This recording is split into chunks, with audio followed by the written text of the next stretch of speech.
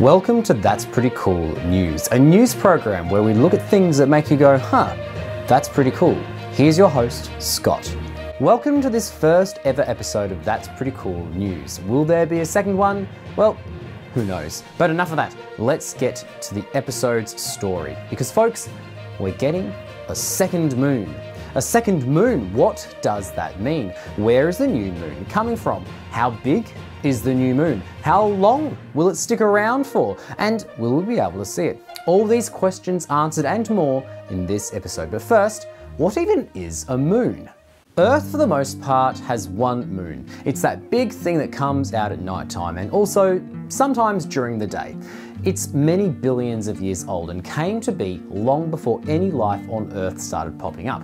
We aren't certain how the moon came to be, but the prevailing hypothesis is that young Earth was hit by another early planet about the size of Mars that we've named Theia, which saw a huge amount of Earth stuff and Theia stuff shoot off into space, which then gathered and became rounded and has orbited Earth ever since. But other planets have moons too. Mars has two, albeit they are both much smaller and less round than our moon, and the gas giants Jupiter, Saturn, Uranus and Neptune have got many moons each.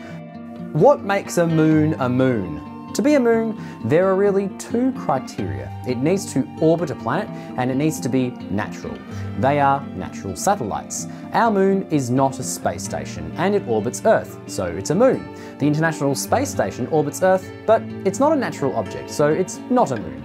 Some astronomers also put a further clarifier on what a moon is, and that is it needs to be over 1 kilometre across, which makes sense, as there are some very large objects within the rings of Jupiter and Saturn, and if we started identifying and classifying them as moons, we'd have not a list of hundreds of moons, but possibly thousands of moons.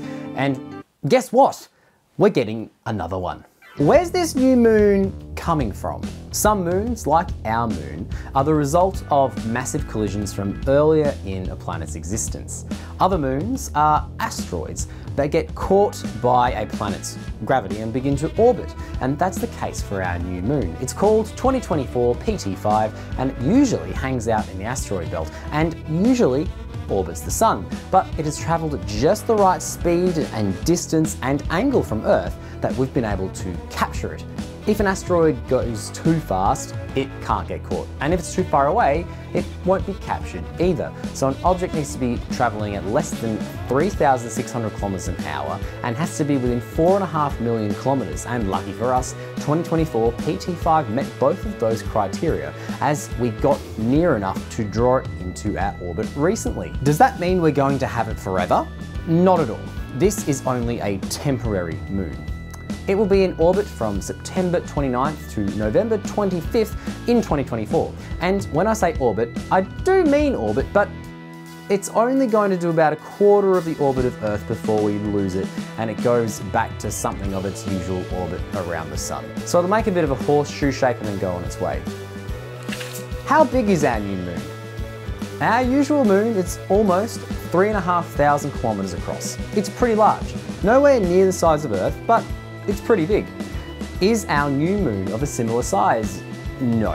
2024 PT5 is about 11 metres, yes, metres across. So it's about the size of a bus. It could be a little bigger or smaller. It's hard to measure, it turns out, but it's not going to be much bigger or much smaller. Will we be able to see the new moon? Our usual moon is almost 3,500 kilometres across and is, on average, 384,000 kilometres from Earth. That's a long way, but because of its size, we can still see it.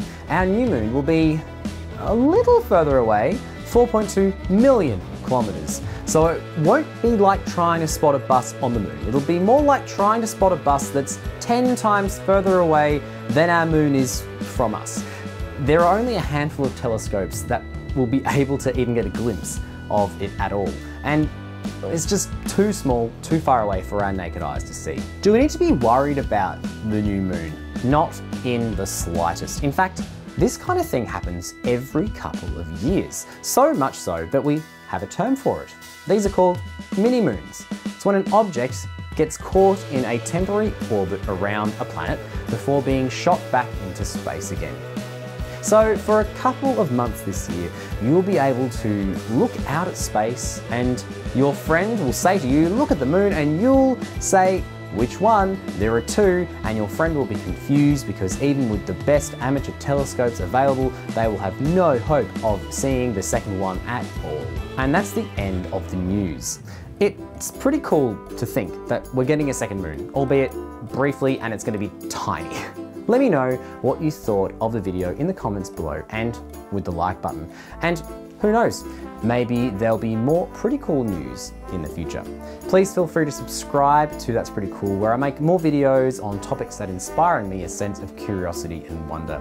Thanks again for watching, take care, stay curious, and I'll see you next time.